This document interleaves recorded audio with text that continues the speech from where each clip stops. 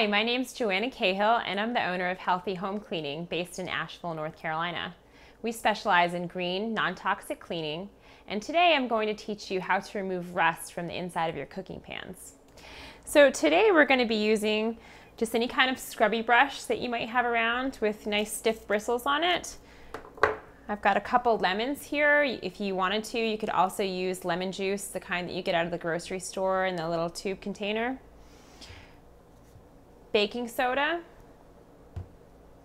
and a pumice stone, which you can buy at any hardware store. They're fairly cheap, usually about $1.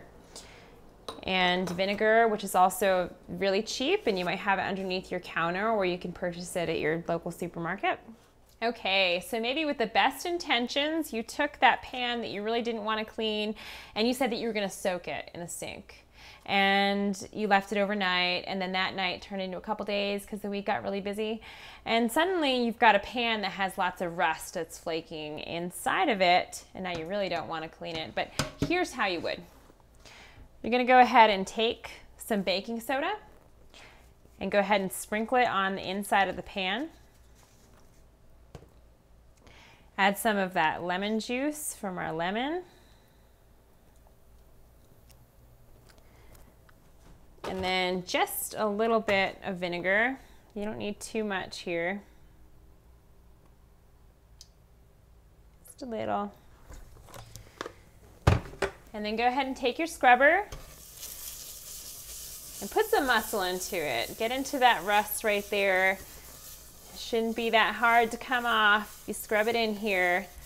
The abrasive power of the baking soda and the acidity of the vinegar and the lemon. Should work that right out.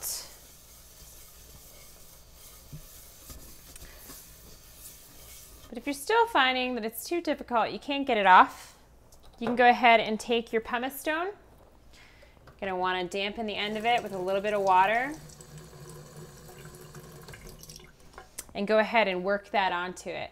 Now, I would say as a disclaimer that if you've got some really nice shiny pans like this one that you really care about, you might not want to scrape them too hard with this pumice stone because it's going to leave little scratches on there.